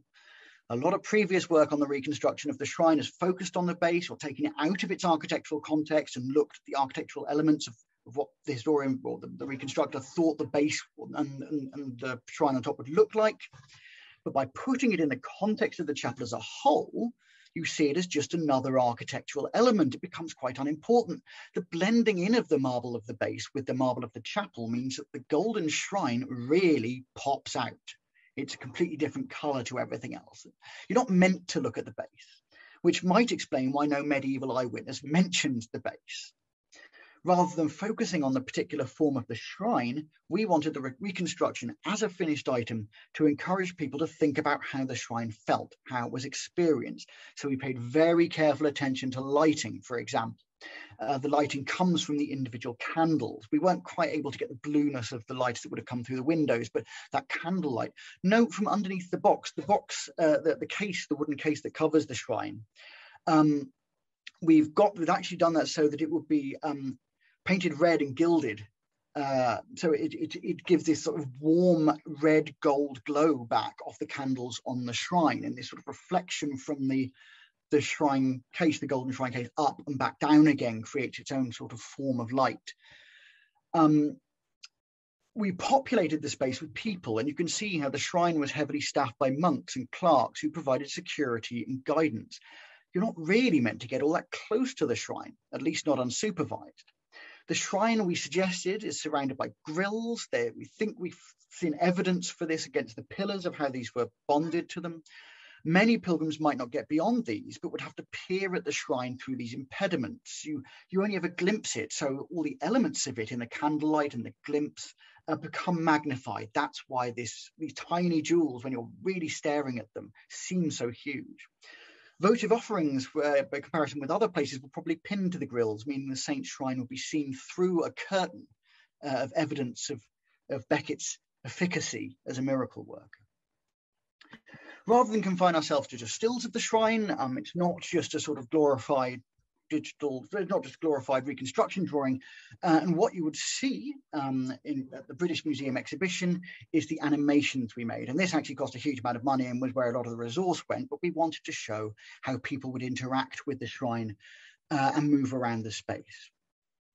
So this is the video that is shown at the British Museum exhibition.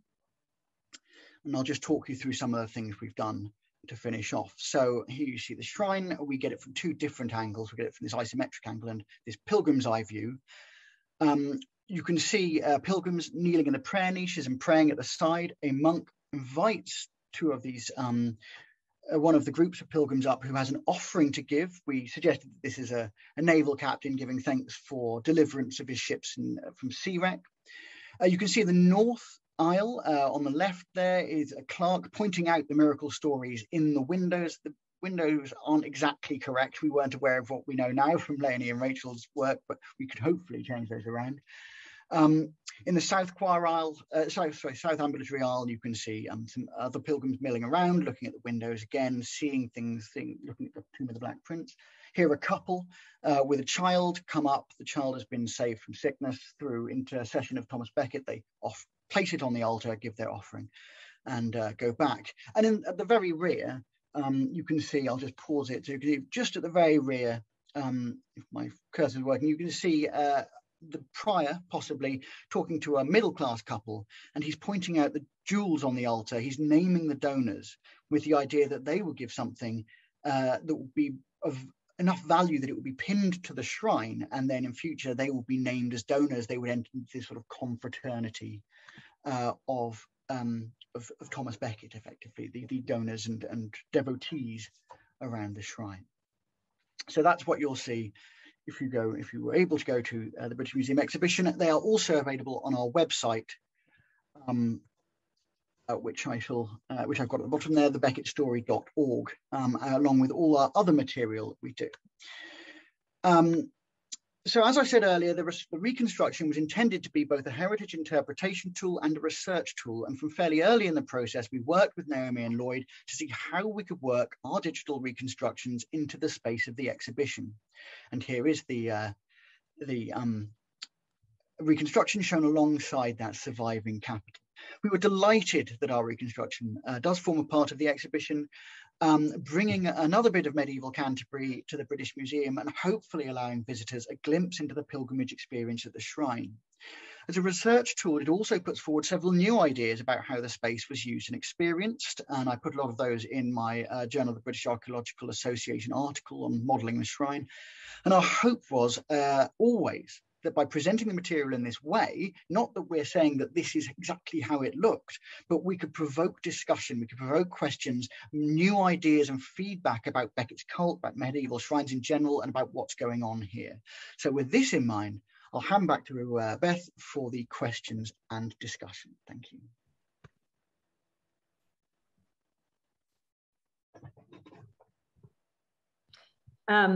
Thank you, John. That was absolutely amazing to see what you've been able to do with digital modeling to help us really understand what that very famous shrine that all of us would have loved to see in the Middle Ages, kind of give a sense of what that experience might have been.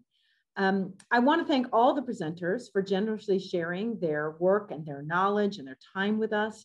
Like I said, I think this is a wonderful example of a collaboration between curators, members of academia, conservators, all working together on a single project. I know that we all have lots of questions, so I'm going to ask Regan to open up the chat feature. I'll be moderating the questions in the chat, so please place your questions there, and I will pass them along to the various speakers. I, am happy to start. I have a question actually for Naomi and Lloyd. What has been the public reaction to the exhibition, especially in this time of pandemic? What have your numbers been like? What kind of response are you getting? Naomi, do you want to take that? Yep, that's an interesting question. And I guess I'll point out a few things.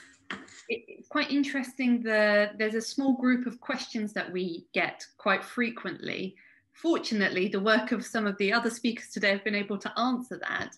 One which comes up all the time at the end of public talks is, why is he called Thomas à Becket?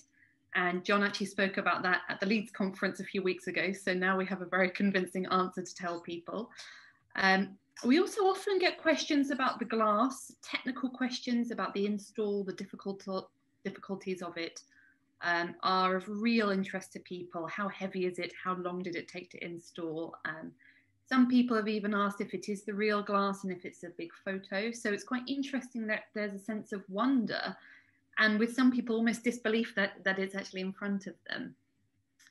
in terms of the public reception more broadly, it's been very good. Like I said, when we were talking, all the press has been very positive, which is great. And it's very gratifying, of course, as a curator and for the whole team to get that sort of external feedback when you've been working on something so closely. But there has been one very interesting element, which I'll just highlight. And this came up in an article in the Times, I guess about a month ago, and it included a photo of lipstick marks and kiss marks on one of the cases. It's a case that contains a copy of the Gospels, which is thought was owned and commissioned by Becket. It's on loan to us from Trinity College, Cambridge. And the article was about visitors venerating objects in the show. And of course, Becket is still an important saint today. And that's something that was not unexpected. People from all different faiths and belief systems venerate objects in the British Museum all the time, and they did so also in Treasures of Heaven. But there's something of a difficulty there, I suppose, with COVID, of course, because kissing cases is not necessarily akin with social distancing and not touching things. So there's an interesting balance there with how you deal with visitors sensitively and, of course, respect their behaviours, but also being safe as well in the space. So those are some of the takeaways, but we're getting feedback all the time. Every Monday we get an email that summarises all the feedback from the week from different channels. And that's always very interesting, especially if we see that celebrities have been to the show and tweeted about it. So I always look forward to Monday morning when we get our Visitor Insights email. The only thing I'd add to that is just the numbers question, which is that the numbers have been amazing. We're actually 134% over our projected visitor target for the exhibition, which is very, very good. And then to Naomi's point about kissing cases and things like that, we have some of the members, the kind of friends of the British Museum who come to see the show, currently have recently been experiencing their own Becket miracles connected to the exhibition. The miracles are all relatively lame. They're things like found a wallet that they'd lost or reconnected with a lost friend and that kind of thing. So I don't know if Leonie is thinking about making any stained glass windows, incorporating those miracles in, but that would be interesting. Oh, I don't think they quite qualify yet. Right. There's a limit. Thank you for those stories. That's wonderful. I'm wondering whether we can consider the catalog to be the modern version of the takeaway souvenirs that John was showing us. So I think that's an interesting way. We all want to take away something from these experiences, whether we're in the Middle Ages or today. A few questions appearing in the chat. I'm delighted that we have over 15 more minutes for questions. The first one is for Naomi and Lloyd. Someone's curious to know whether you attempted to borrow the Fermo chasuble. Naomi, do you want to take that one again? I'll take that one because I actually had 2 years ago and a bit, I had a very interesting and enjoyable trip to Italy to look at various Becket-related objects, including the Fermo chasuble. And at that stage, of course, when you're writing the book and researching for the book, but also at this creative point when you're thinking about every object available and what you could do, it was important for us to go and see every single object in person, in situ, that we were interested in any way. So I went to see the Fermo chasuble. If you haven't been to Fermo itself, do go. It's a really wonderful place. But from quite early on, we weren't able to consider it. And that's because of several constraints. Some are practical. It's very large. And the gallery 35 that the exhibition is in, is actually the medium-sized exhibition gallery in the museum. And once you have one very big object in the show, like a full stained glass window, it does limit your options for other large objects as well. So because of space constraints, we weren't able to consider it in that respect. I think there's also another interesting element there, particularly with the Fermo chasuble and some of the other vestments, which are how you knit it into the story and how you explain to visitors about objects which have later associations with Becket, but aren't necessarily original objects Becket may have owned.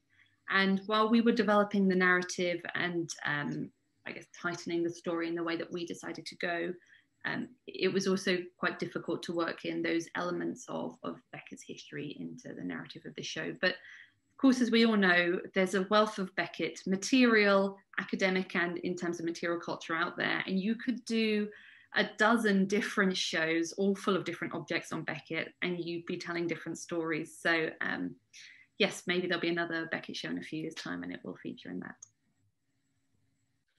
Great, thanks. And then we have a question for John, I think. We heard about how stained glass can steal the limelight from other objects in the show. I wonder whether any of you also had similar concerns regarding the ability of similarly beautifully colored and lit digital reconstructions to act as attention stealers. So it's probably a question for John in building it, and also for Naomi and Lloyd in showing it within the context of the exhibition. Well, I think it's more of a curatorial question. I don't really, I mean, yeah, I'd plead the fifth on that. I don't know. I'll let Lloyd and Naomi deal with it.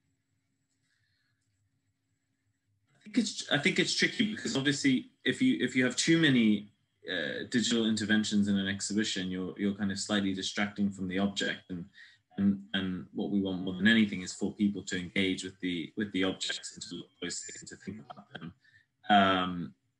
And too many touch screens and too many interactors can be a problem with that kind of thing. But I think here it's essential to have something like this, because it would be otherwise very difficult to talk about the shrine without having some kind of reconstruction.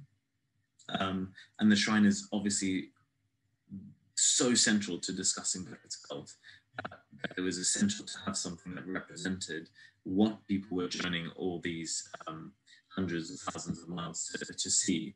So I think if there's a really good reason to have a reconstruction, and you deal with it sympathetically and you think about the kinds of objects that surround it, then I think it works really well. But I think if you go over the top, of course, it's going to overpower the objects that you're showing alongside it, and so on. So yeah, I mean, you see, we had it on a relatively small screen. We could have gone for an absolutely enormous screen, but that might be problematic. So I don't know. It's up for grabs, really. I'll just say something very briefly about that, which is that essentially a piece of AV in the exhibition would still count as a piece of interpretation for us.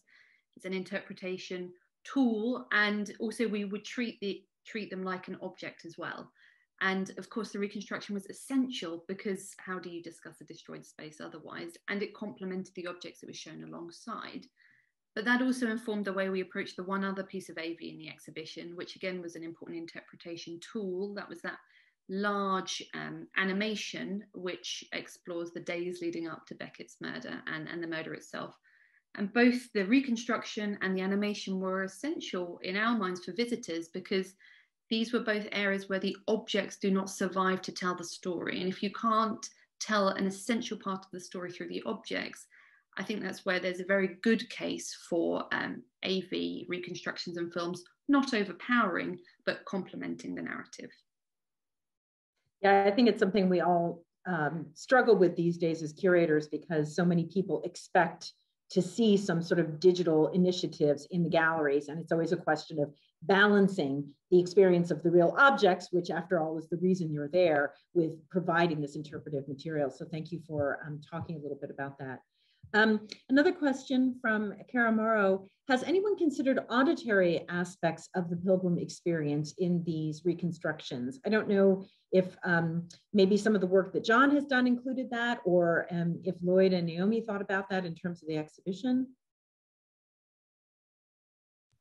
Well, I mean, I can talk about briefly about, yeah, 100%. In terms of the digital reconstructions, one of the arguments that I've made in my own work coming out of this is that a hugely important part of the pilgrim experience, most pilgrims would have been there in the morning. They would have been there before lunch.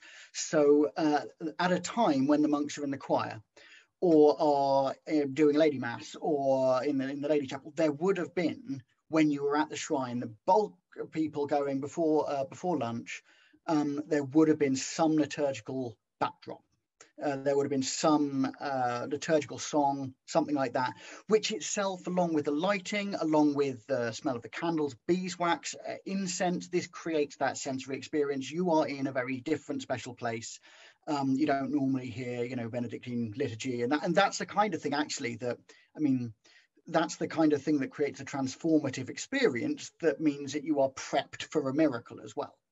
And this is the kind of thing, so you're in that headspace where you're expecting something amazing to happen. We just haven't sort of slapped that on it, I think, to a certain extent, because when we did, it sounded really cheesy. So there's a real problem with digital reconstructions, is like, you really don't want to get out of uncanny, like, it's uncanny valley in a little bit, and some, you don't want to make it, you're trying to, at the moment, it just about looks like some sort of still, you know, some sort of just about, you can get the idea that this is representing exactly. As soon as you start mucking around with that, it's very difficult to do it and not make it look a bit silly, to be honest. It's just a trial and error thing that we found. So yeah, but absolutely, the whole sensory experience, and particularly that liturgical backdrop, would be really important. And Lloyd and Naomi, I know that you said that you had to make some changes to the exhibition after the pandemic came along in terms of audio wands. Had there been an auditory experience originally planned for the exhibition in any way? I'll take this one if you want. We had a few different things that we wanted to do that in the end we couldn't include. One of them was we have a very early collected volume of Chaucer's poetry, and we were hoping to actually have a listening post where you could have someone reading out parts of the Canterbury Tales or parts of the prologue. We, at the end of the exhibition with the relic, we really wanted to have some contemporary music. William Byrd wrote a piece for the martyrdom of Edmund Campion, and we really wanted people to be able to listen to that when they were looking at the relic, because he's writing you know, as a Catholic at that time, and that kind of stuff all had to go out because you couldn't play it loud at the same time as we have music at the very center of the exhibition with the animation. I can't remember if Naomi already said this, but we have the Vespers that were being sung in Canterbury, actually recording that was done in Canterbury Cathedral, and you just couldn't have the sound. I mean, you'll know this, Beth, but you can't have the sound wave between these two rooms. It's so frustrating. And I'm just trying to remember now, Naomi, if there's anything else other than that we wanted in terms of sound in the exhibition. I mean, the thing is, very early on in the exhibition, we were keen to we wanted to treat music like an object. We didn't want to treat music like medieval muzak, which you often find sometimes in exhibitions. And so we collaborated with Emma Dillon, a professor at King's College, and some of her students to think about the kinds of music that you could include, you know, not being musicologists and not knowing about these things. So, but in the end, we actually, as a little plug, we have an event on tomorrow night, which is an exploration of music in Becket's world, and that's going to be on at 7 o'clock tomorrow, or 7 o'clock British time tomorrow. And that's actually led by Emma Dillon and one of her PhD students, Catherine Emery, who wrote a fabulous PhD on Becket and music. And that's going to be them talking, it's like kind of lecture recital, talking through different elements of music related to Becket, and then it's going to be sung recital by Ensemble Trouvert. So that'll be interesting if people wanted to tune in. Wonderful. Well, I'll look forward to that. Melanie Hannon had a question for John. Could you please speak about what the imagery on the wooden box encasing the Becket reliquary was? I don't know if you want to share your screen again or just talk about it. Yeah, I can briefly. I'll just so everyone can see what I'm talking about. There's a long answer and there's a short answer and a slightly longer answer. The short answer is that what we did was, we know that there's a case on top of a wooden case that covered the shrine. It's mentioned a few times. We have absolutely no idea what date it is, no idea what it looked like. So we took a Limoges chassis, we stuck it on top, and we recolorized it to be sort of burgundy like the rest of the chapel. So hopefully people wouldn't look at it too hard. That's the short answer. The slightly longer answer is, this really does bring up questions about what you do of authenticity and reconstructions and all this because the sort of standard good London Charter, like when you're doing digital humanities, is that what we probably should have done is stuck a massive great grey box or something like that, or we should have made it see-through, or we should have done something so everybody knows that this is not, and you can tell what we are sure of and what we're not and all that sort of thing. What we think, everyone fudges the London Charter anyway, but what we think the solution we ended up with is that if you're looking at that and that goes, that's a Limoges chasse on top of there, that can't be right, then yeah, well done, you know, that it is not right. But for, and it's part of a research tool. What would it have looked like? We have no idea. Whatever we put there would be wrong. We've got no way of knowing what date it is. We've got no way of knowing what it looked like. Whatever we put there will be wrong. We had to make a decision. Someone had to make a decision, but it had to be there because it's an integral part. So it's up to you, really, as, you know, art historians or whatever. What do you think it would look like? What different dates? Because they don't really survive either, you know. But then to the casual viewer, as a heritage interpretation tool, at a casual glance, you just get what we're more concerned about showing, or giving the impression, is what the impression of the space is, what the experience of the space is, what the feel of the space is, rather than some very dry, academic-y sort of precision in every detail. So that we've tried to sort of have it both ways, really, and the case above is the absolute prime example of that delicate tightrope that we're trying to walk. We may not have got it entirely right, but it's obviously a lot of art historians go, well, that's not right, but then that's sort of the point, really. So we like it when we get questions about that, because it suggests that we've done something sort of that was the idea anyway. Yeah. Good to know which parts you're sort of more sure about and which parts are kind of your best guesses. And I think we all appreciate the work you did on it, because somebody has to make a decision. There's a question from Julia for Rachel. You suggested that you're considering, after the exhibition, moving the 19th century glass from the bottom of the window to the top, swapping it with medieval glass to make it easier for cathedral visitors to see. Is this because scholars and visitors value medieval objects more highly than those from the 19th century, or is it to offer a more authentic or original experience? Oh, well, thank you. That's a really interesting question. I guess the thing with Austin Jr.'s glass in this window is that all he did was to copy other medieval panels. This isn't his original artwork. Some of his original artwork is in the cathedral, in fact, and that's something that we're working very hard to preserve. So, and the other issue is that it's so often mistaken for 13th century glass. You saw that John made that mistake, and here you have a Becket scholar, and it's just difficult. So I think that just to to allow visitors not to be making that mistake all the time, and actually to be looking at medieval glass, I think there's a case to be made that it would be a good move. Maybe Lainey would like to comment on that. Yeah, I have the greatest admiration for George Austin Jr. I think he is a true conservator and a true artist, and somebody who clearly loved and understood the medieval glass of Canterbury Cathedral. So there is no ill feeling here. I think he would probably have agreed to this, because by the very act of just copying and not inventing anything, he's dialing his own intervention down to, I'm just making fillers here. I'm not trying to reinterpret something or slant it in a different direction. And that is George Austin Jr. for you. He is a conservator at heart. He's trying to do minimum intervention while representing a window so that it can be read better.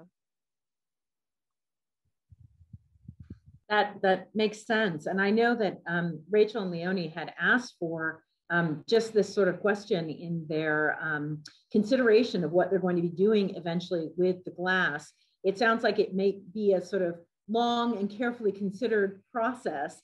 But from Leonie just said, it sounds like he was actually, if he had the information that Rachel and Leonie have discovered, he himself probably would have reconstructed it the way that they are suggesting. So in a way, they are trying to be true to his intentions, even if it's not true to what he ended up doing. I see that we're ending up with our time here.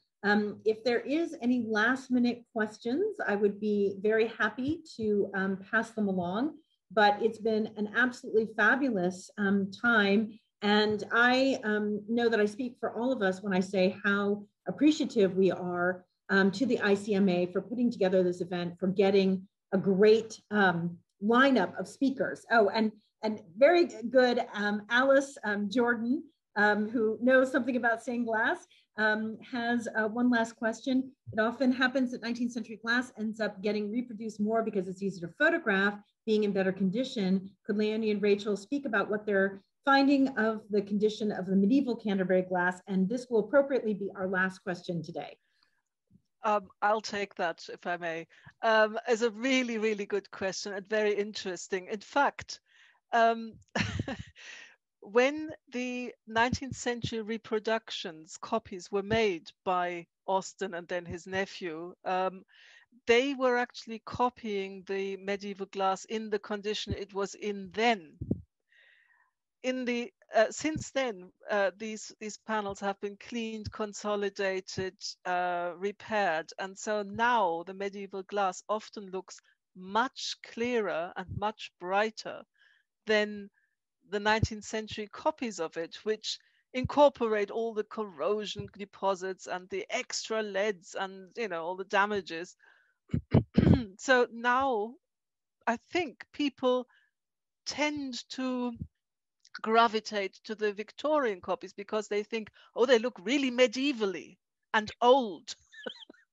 And yes, there is that perennial visitor questions. Surely that can't be 12th century. It's in far too good a condition. When you look closely, you realize that there's a lot of corrosion damage and paint loss. But overall, because they are such early medieval windows, they are in stunning condition, superficially. Well, I'm sure we all look forward to seeing the glass both in the exhibition and in their reinstallation, their home in Canterbury Cathedral. I see that Lloyd has very kindly added the link to the event for last night. So I hope that it will see very many of us at that event and in the ongoing events scheduled for this exhibition. But I just again wanted to thank all of the speakers on behalf of the ICMA and really have enjoyed this time spending with everybody, seeing faces, seeing names that I really wish that I could see in person, but this is definitely a very good substitution. So thank you very much for today's event, and we'll look forward to getting that email from the ICMA with the extra links so you can explore the exhibition even more in depth. Thanks so much. Have a nice day, everyone. Bye-bye.